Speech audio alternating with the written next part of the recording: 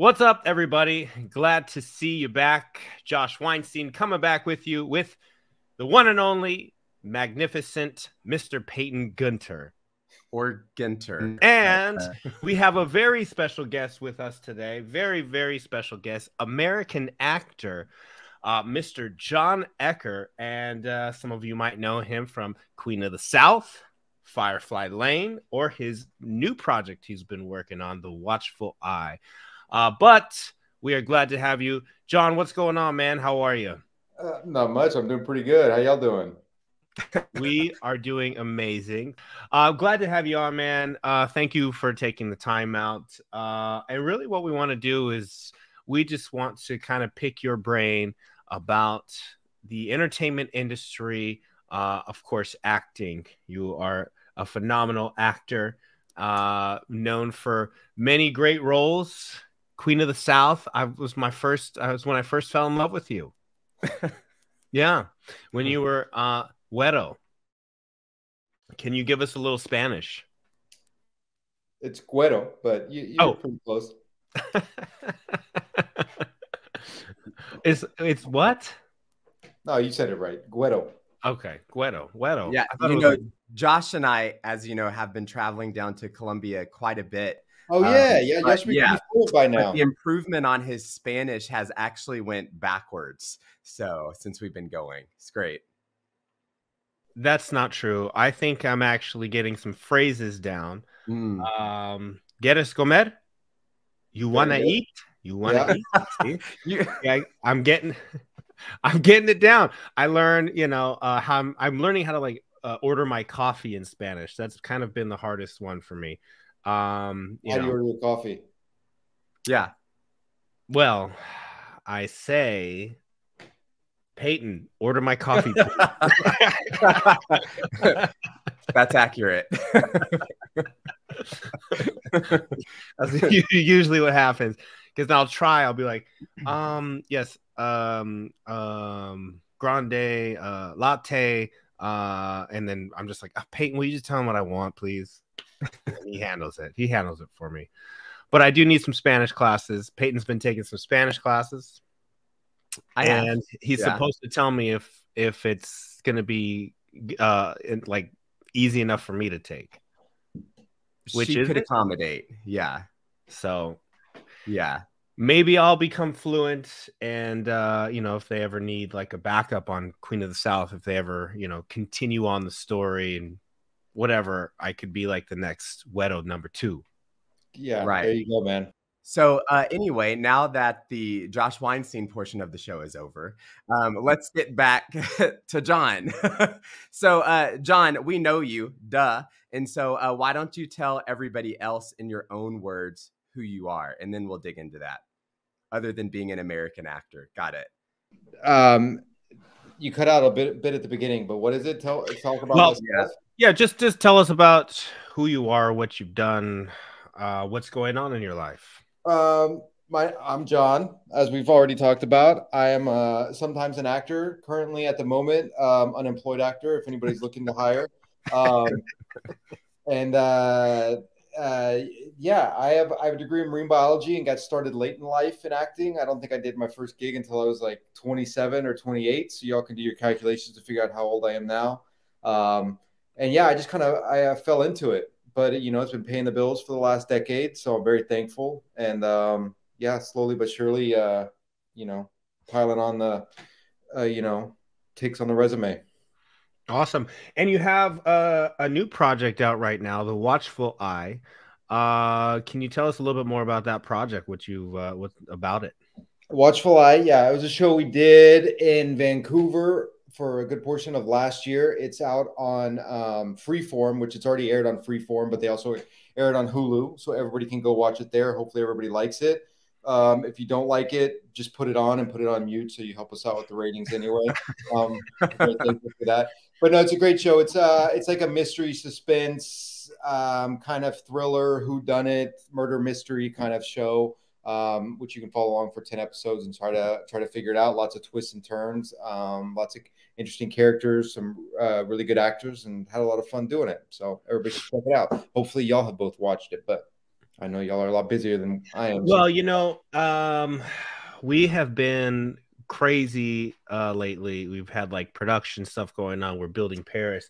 But John, I will watch this show to see you, to see how everything goes. And yeah, I'm excited to watch it, and I will watch it. And the ratings are going to go through the roof. And it's going to get picked up for another season. So you're not going to be unemployed anymore. There we go. That'd be great. I appreciate that manifestation. There we go. And everybody watching here, make sure you go check out The Watchful Eye. See my good buddy, Mr. American actor Jon Ecker, phenomenal guy. All my Pilates friends have been watching it because I've told them to watch it. I have not watched it myself yet. However, I've probably seen John shirtless on one of the promos at least 9 times when I open up my Hulu. It's like just begging for me to watch it.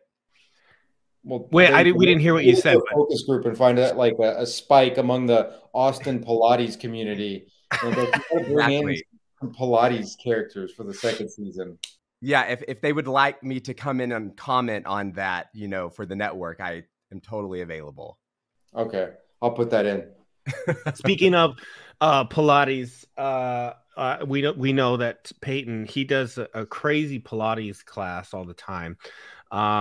These aerial techniques where he points his toes in the air and he does these weird things. I think that, John, we should do like a class with him. I think that me and you should take a trip to Austin, and we should do a serious vlog about us doing his Pilates. I'm totally down. I'll do it. Yeah, I'm down for that too, but it's not going to be serious at all because I'm going to be laughing at both of y'all the whole time because you're going to see that it's not as easy as you think. What I told him before, I'll go to a Pilates class and then he comes to a CrossFit class. I'm not afraid of CrossFit. Been there, done that. Let's go. But I can't lift the same way. And then after that, maybe a little powerlifting, since that's kind of what I'm into right now. A little powerlifting, one of your cold plunges. There we go. Cold plunges. They've been known to make babies when you cold plunge. So this is breaking news behind a little breaking news. Mr. Jon Ecker and I went to Boston, Massachusetts, and I took him to my gym, and we went cold plunging, and we did some powerlifting, and that's when he made a baby. Him and his wife made a baby, and they're expecting their first child. Breaking news here, right? I don't know if it was the cold plunge or all the beer and pizza at the Bruins game. It was one of those two. It was full of good decisions that weekend. But so John, how did you get started into acting, man? Like, what was it that came to your mind and you're like, this is what I want to do? Well, actually, before you answer that, I have a better way of asking it.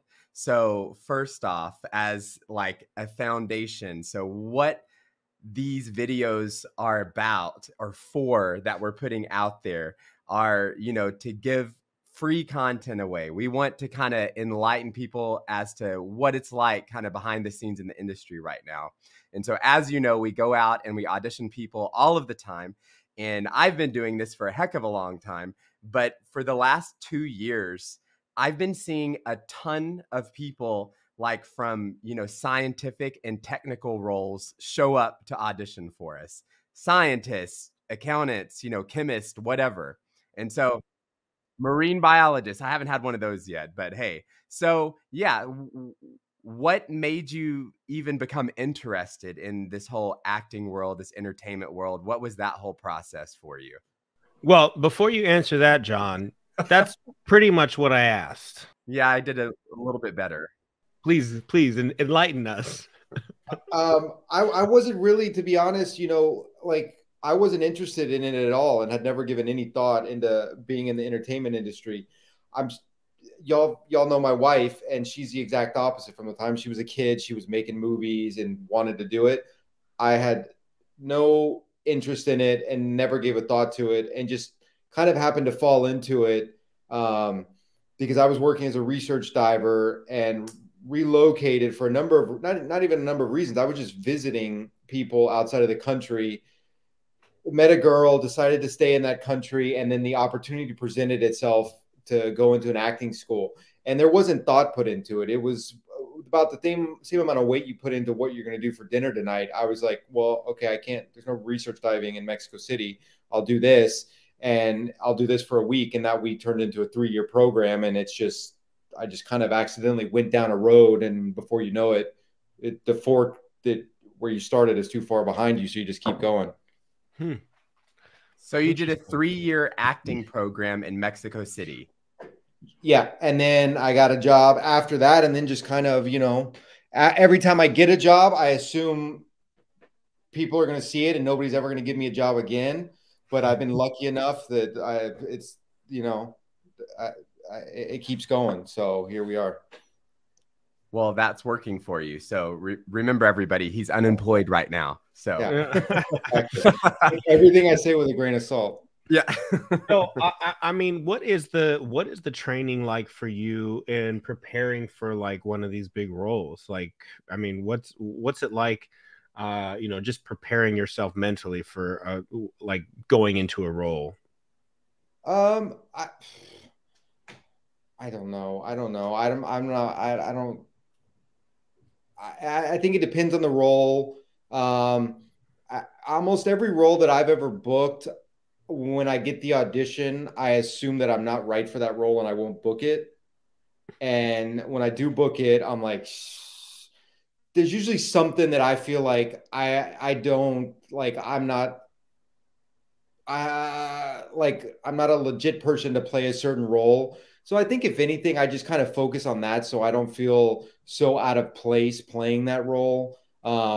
So I don't know if any of that makes any sense. And it just kind of depends on how much time you have. I almost always do TV as well, which is usually like a 4 to 6 month process. And a lot of times you don't have a lot of time from the time you book the role to the time you start. So it's a little bit of like on the job site training. The first couple episodes, you're getting to know everybody. You don't really know where they're taking the story, and then you kind of start to find it as the series goes on. If that makes any sense. Okay. So, but how do you like prepare like lines? So they give you a script, and you see your part of it. Like, how do you prepare yourself once you get that script in front of you? Like, I've already booked a job and I got to go like in 2 days to go shoot scenes. Yeah. It can vary for the most part. If there's a lot of dialogue and it's really dense and there's things that aren't very like quotidian vocabulary, ways that I'm not used to speaking, I'll go over the lines a lot so it feels natural to say it. It could be something as stupid if I'm used to calling, you know, my wife babe, and for some reason they're always writing baby and they want you to say baby instead of babe, and it just feels so unnatural. I'll try to start, you know, integrating certain words or vocabulary so on the day I don't feel so like off saying it and it feels a little bit more natural. If there's like a monologue or something like that, I'll work on it a lot. But otherwise, you know, it's more of just knowing where that scene is in the storyline, in the dramatic arc of the character or the episode, and just having a loose idea of how you imagine it going. Because I found when you try to lock down a scene exactly how you think it's going to go, and the tonality of it,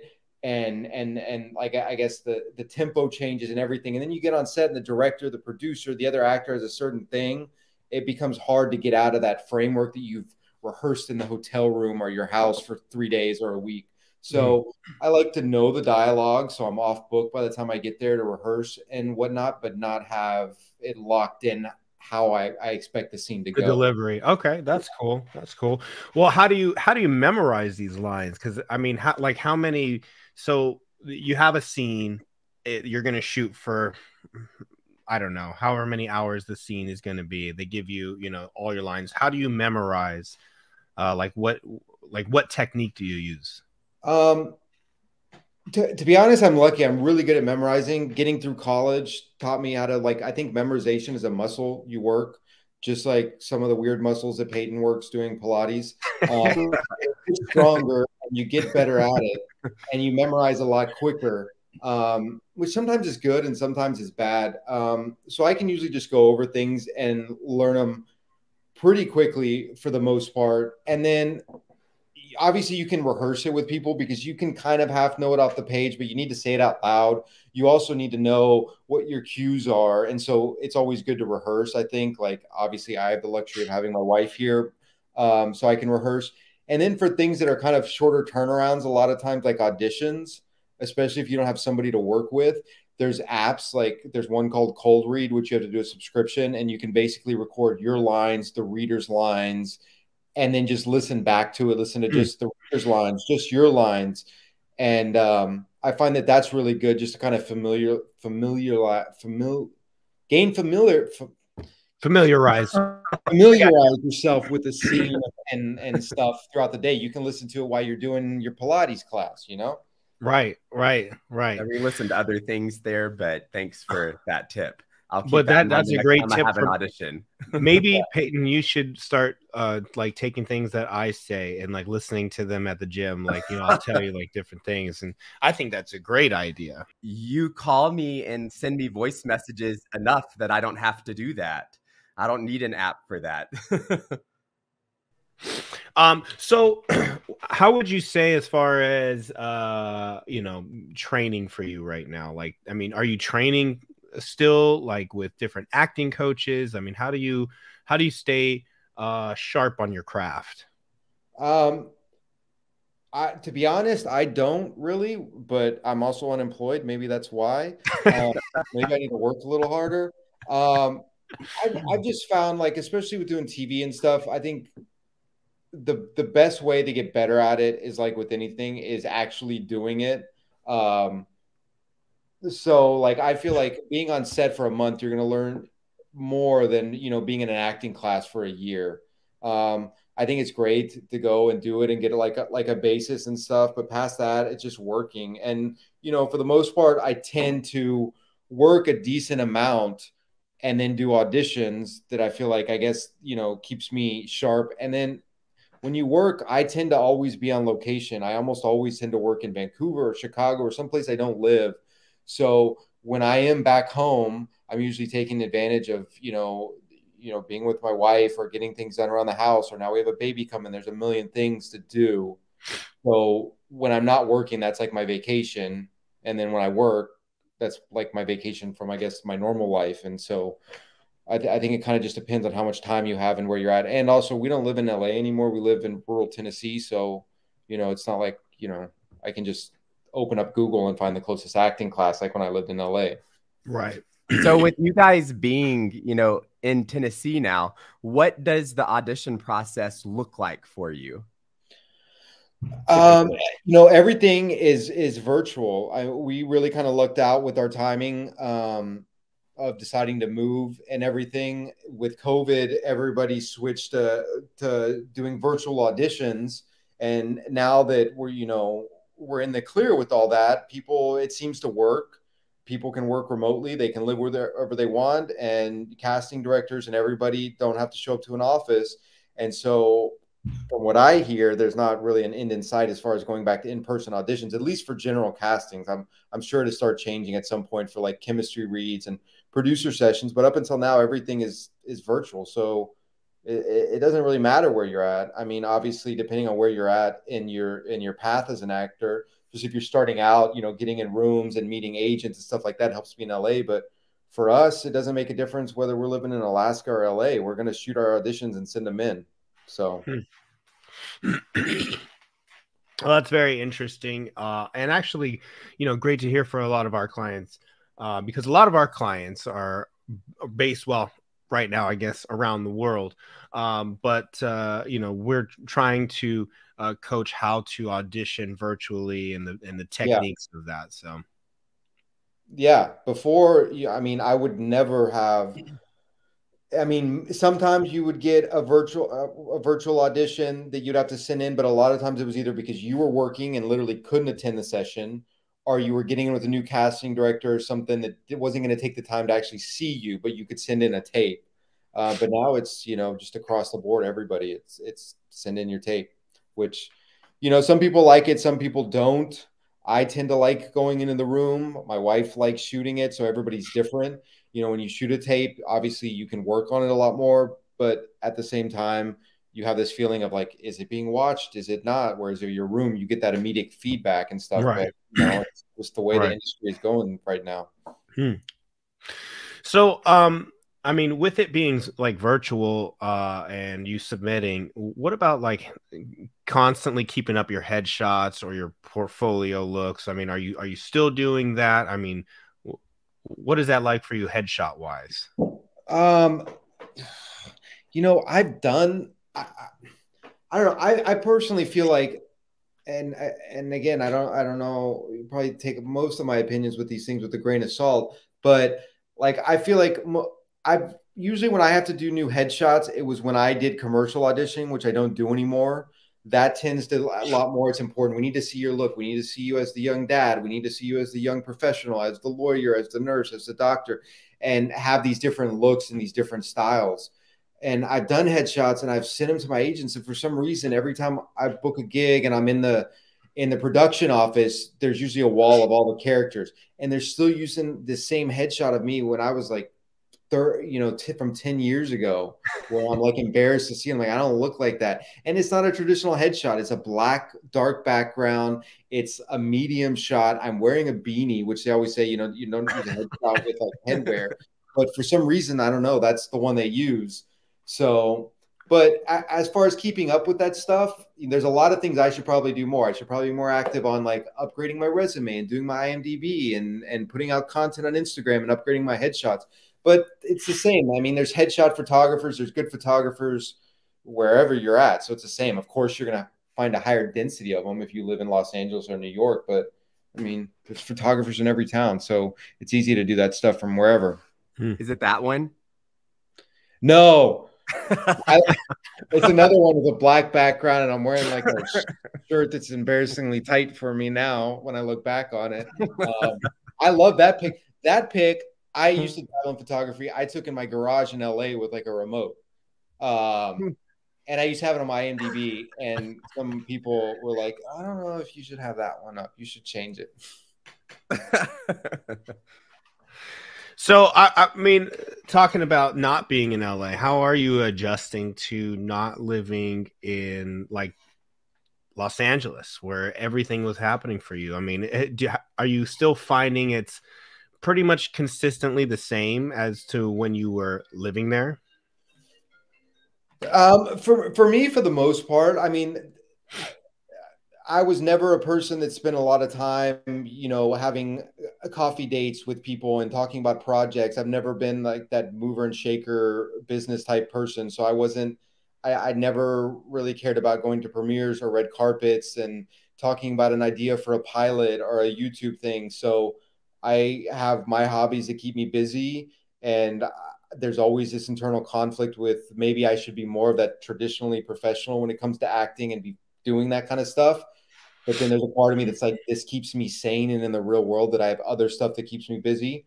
So out here in Tennessee, it's pretty much the same. I just have a lot more space to do that stuff. A lot less people talking about the industry. Like when I lived in LA, everybody around me was, a writer or going to film school or something.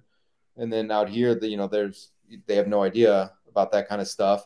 So that's nice. At the same time, you kind of deal with this, like, am I outside of the bubble, like, of that reality, and now nothing's gonna happen? But at the same time, I think objectively speaking, I don't know, at least for me, helps me keep me sane and in the real world. I always equate living in, like, being in Hollywood as like, I don't know, pick any vocation. It's like, like let's say you were a builder or a contractor, and everybody in your neighborhood was either a plumber, electrician, a framer, a finish carpenter, a concrete, and it was just like it's an alternate reality. And that's the way it was there. It's like everybody was a writer, a director, special effect, like something. And it just starts to feel like I'm like, my sample size of the real world just isn't proper. So I don't know.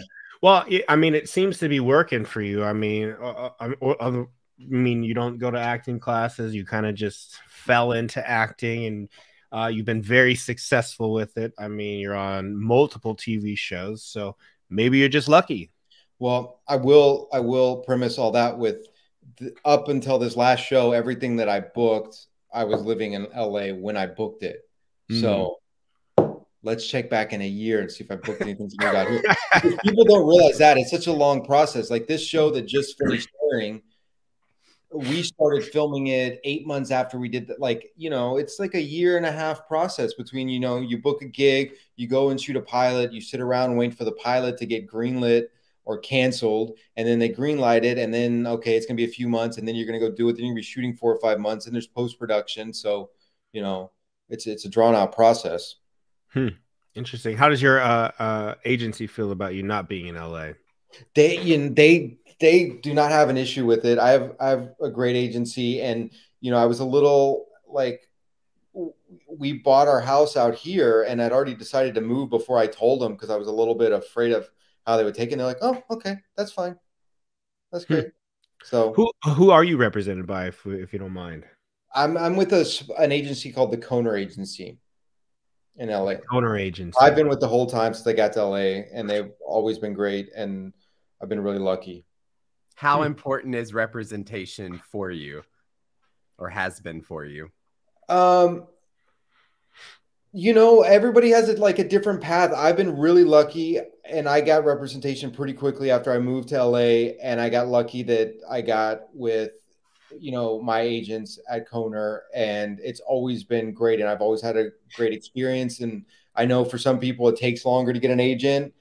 Some people have agents and managers. Some people work with a manager for a long time and don't have an agent, or vice versa. I think it's just important, however you are in life and with your profession, just to have somebody that, it's like anything. It's a professional relationship that gels with you. And I guess y'all kind of see eye to eye with what you want to be doing. And, also somebody that, is investing themselves in you, because they're going to hire you on, and you're not paying them unless you work. So they're investing their time trying to get you out there and stuff with the idea that you're going to work. So, it's just important to find somebody who believes in you. Do you think that you would have booked any of these roles without having the representation? Well, no, like on your own, if you were just like on like Casting Hub or whatever. And I mean, do you think that you would have still booked the role without representation? No. I think I think you need somebody to like get you the auditions and get you into the rooms if it's in person, and somebody to call up and be like, "Hey, watch this guy, Josh Weinstein. I think he's going to be really great for this." Somebody that's going to push for you, and maybe, to have them take a second look. Or also, I know it was really important for me when I first started auditioning. The audition process in the US was very different from what I was used to in Latin America. And so to get feedback and be like, "Hey, they thought you were really green. You did a great job. Like they would tell me I didn't do so that was nice to get feedback." I mean, there's different levels of roles. And so I think there are maybe, kind of, I don't know what the right term is, but, because there's levels, there's, background actors, there's co-stars, there's guest star, recurring guest stars, series regulars. There's a hierarchy to these roles. And, I think the better your representation, the higher you're going to get kind of placed, what kind of roles you're doing. And it's either based off your representation, your resume, or something to kind of build you up to get up that ladder. So I don't know if like at the beginning, because I know there are people that do self-submit for auditions and stuff. But I don't really have any experience with that. Like through, I think I don't remember, Actors Access and right and things like that. And I'm sure there are where you can't get in, especially for kind of those smaller roles. Right. But meaning like career level opportunities or making it a career. I mean, you would say that it's probably really important to have some proper representation and people that believe in your journey and your brand and what you guys have the same goal in mind.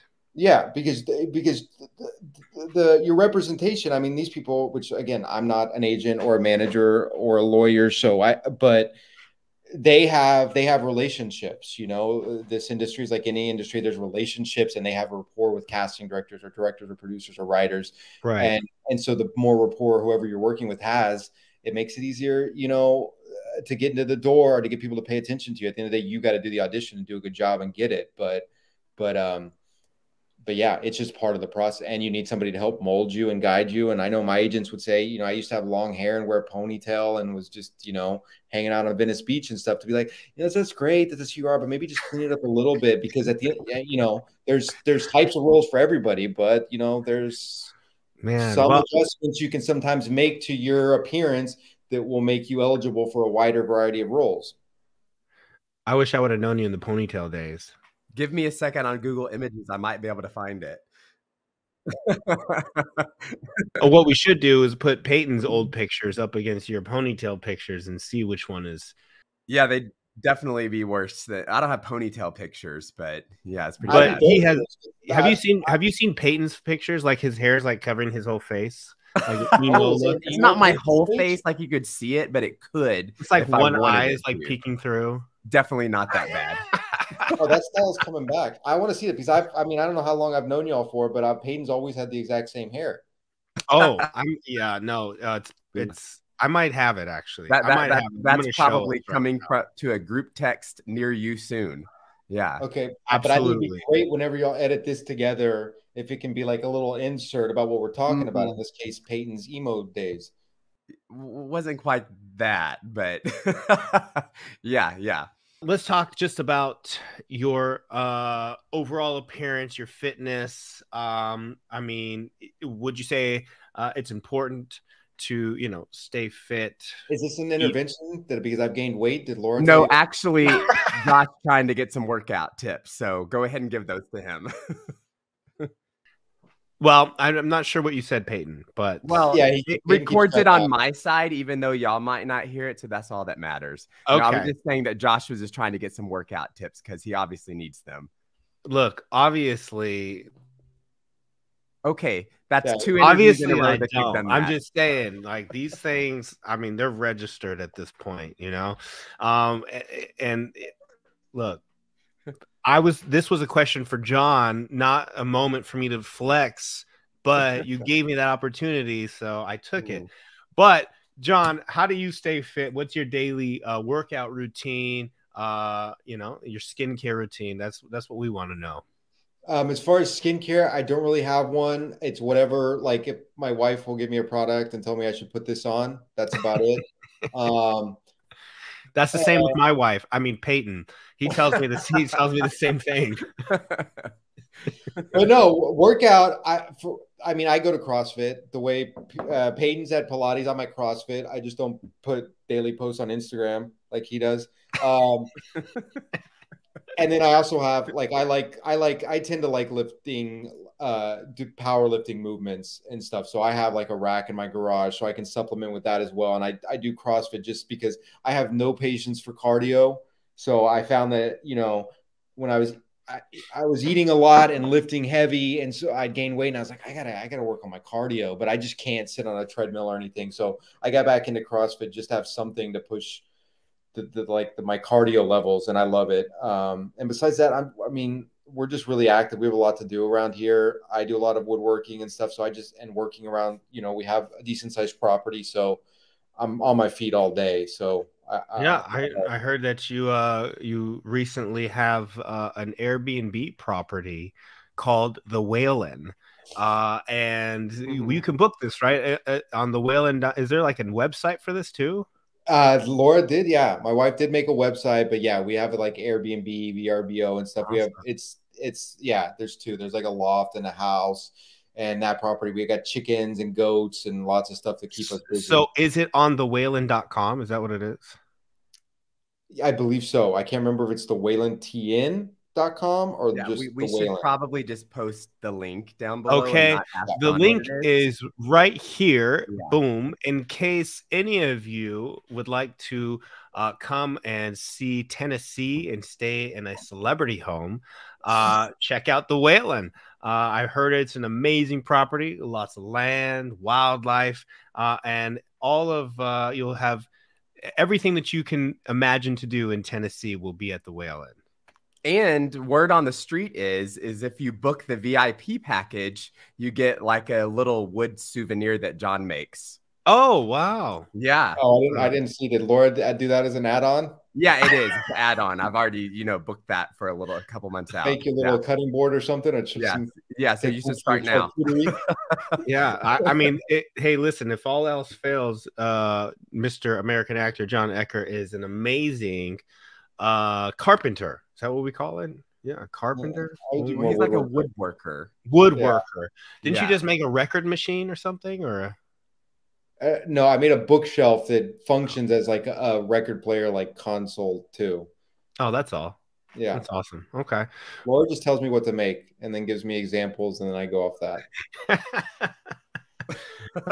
Very talented actor, very talented woodworker, and also very talented baby maker. So congratulations on all three.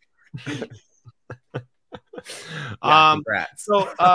So Jon, what would you say to actors wanting to get into the industry? They're just starting out, just kind of like words of advice. Like what would you tell you 12 years ago as far as wanting to get into acting? Just some words of advice. I mean, I think the same advice I would give, I would tend to give most people like going into like college or like trying to figure out what they want to do in life. I wish we pushed more importance on having a vocation in life, like a skill that you're able to do besides what you want to do in life. So you have something you can fall back on, something you can make money off of, besides just like service industry jobs. So I really wish it was more common that we learned woodworking, welding, whatever, auto shop or whatever, become a seamstress, whatever you find that you can develop a skill that you can make money off of. I feel like those kind of like 2-year vocational jobs, I wish we had to do that before college.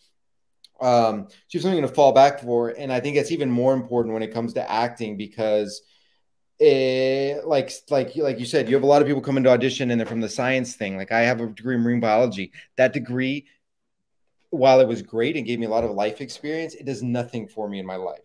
Like besides being able to say Latin terms for fish on holidays.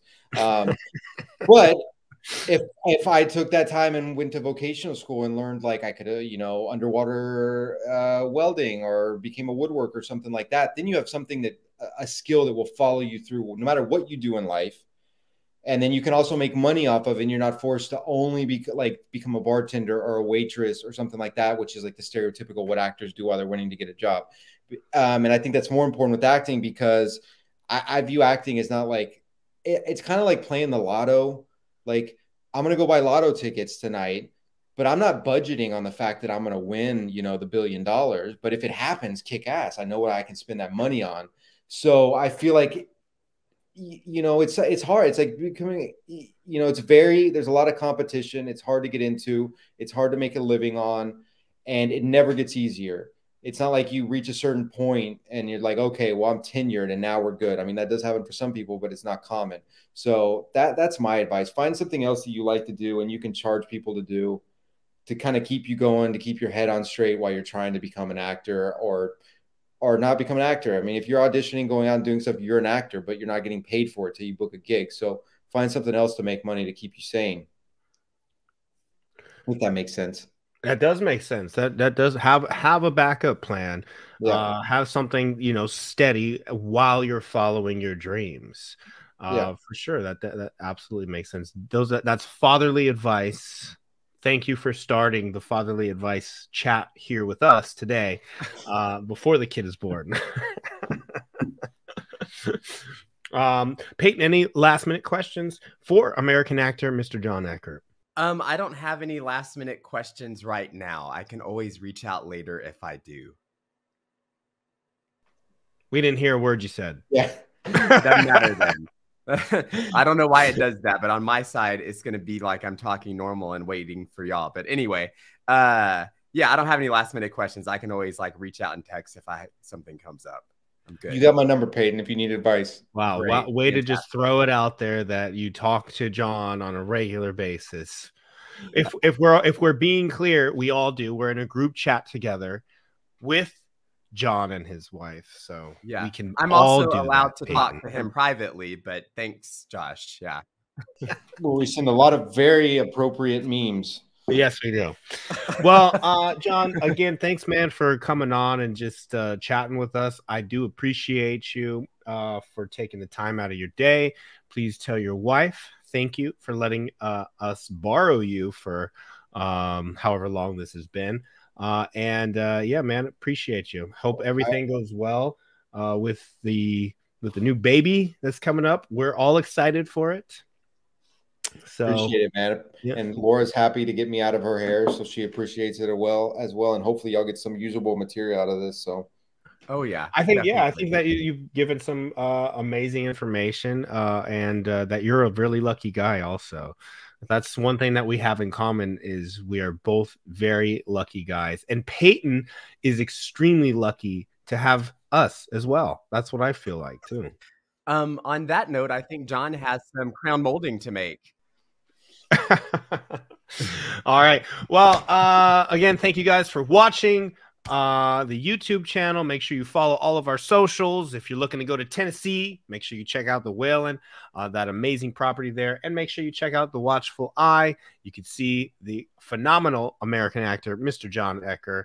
And that has been our time. Thanks for watching.